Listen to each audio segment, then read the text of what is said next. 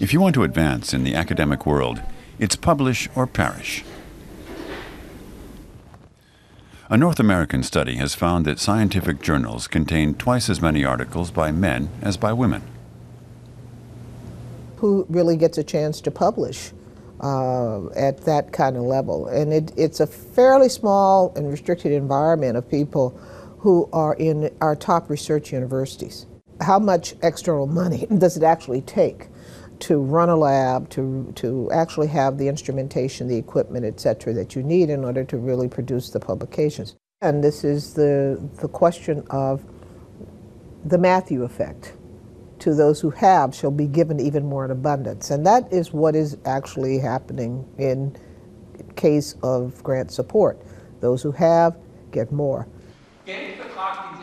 In Germany, 83% of endowed professorships are held by men, even though more women study than men. Wie wird eine Professur besetzt? How do you get a professorship?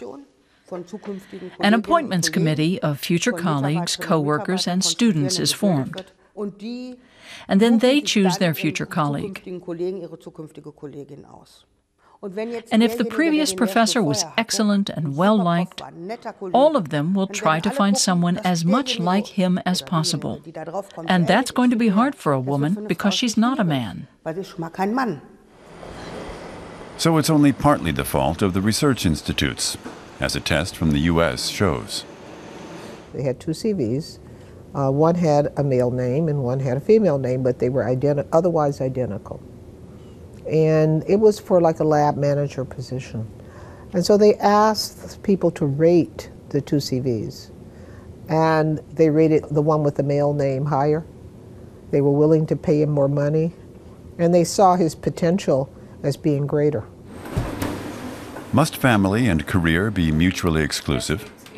Women in top positions often remain childless, but it doesn't have to be that way. At Norwegian universities, it's a matter of course that people go home from work at 4 in the afternoon. People who want to work longer are asked, why? Don't you have children or a family? Where's your work-life balance?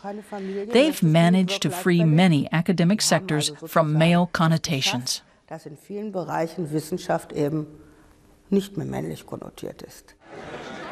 That's the only way research can become a level playing field, harnessing women's potential instead of wasting it.